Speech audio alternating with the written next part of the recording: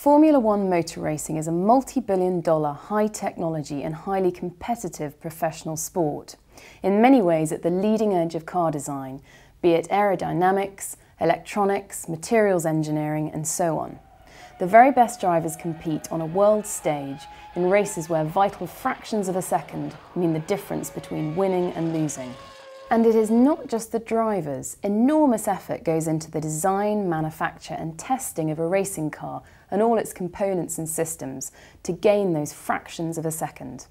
The very latest tools and equipment are called upon to create the engineering components, usually with a rapid turnaround time and short production cycle. A modern Formula One car then is an ideal example to show engineering at its best. During this study, we're going to take a look behind the scenes to see how one team, Red Bull Racing, uses finite element analysis when designing their Formula One cars. Red Bull use the MSC system for all their computer-aided analysis and design.